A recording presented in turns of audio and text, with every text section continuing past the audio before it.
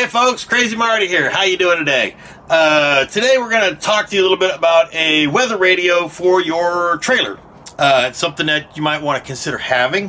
One that receives the what they call the SAME tone codes. So that way if there's a tornado coming or a fire or hail or something of that nature, at least you may get a chance to be warned before it actually hits you, which is a good idea. This is made by Midland. This is the, what is it, the WR120, I believe. It's a good little radio. I know a lot of people have talked about their radios in their trailers not working. Midland does make some little antennas for that. They have like a pass-through window antenna thing. You stick one part on the inside, one part on the outside. Well, I'm going to help you or show you how to make a cheap antenna, because those little antennas that they sell, they're like 30 bucks.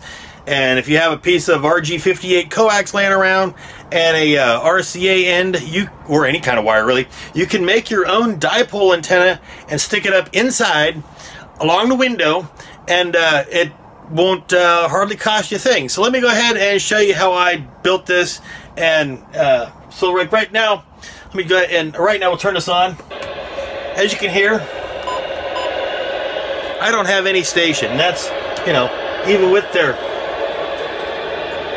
the little stock antenna, you won't get anything inside of this aluminum Faraday's cage that we're in. So what you got to do is you got to add on an external antenna, and I just happen to have one right here that I've already pre-made and set up.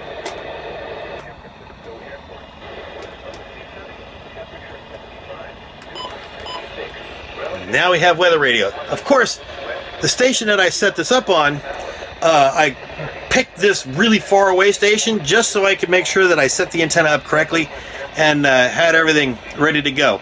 So let me show you how to build the antenna, and it's pretty simple. Take you about an hour or so. It's a simple dipole antenna. Now this is what you call a basic dipole antenna. This antenna is tuned for the frequency of 162.100 megahertz, which is what your weather stuff operates on. It operates on 162 to 162.55 megahertz. It just depends on your area. There's 7 channels. So what we have here is we have a center insulator, and then we have our coax wire, which you just solder the center tip to one arm of the wire, and then your ground gets soldered onto the other side. Now the most important thing about an antenna is the length of it. So the length, one side of it to the other, so is what, 2 foot 10.5 inches. So yeah, we have a total of 2 feet 10.5 inch from one end to the other.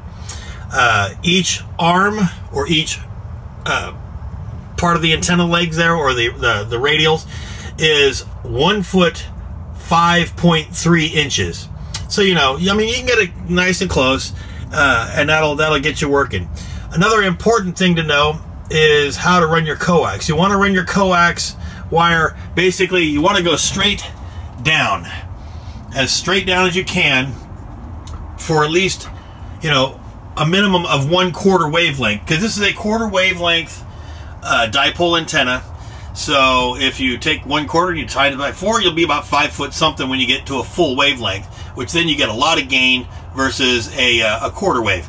But since we're limited on space, we have to do what we can. So we run the wire straight down until we get everything down, and then up and out of the way. You know, I've got it all hidden up in here, and then I run the snake it up here, blah, blah, blah, and there it is.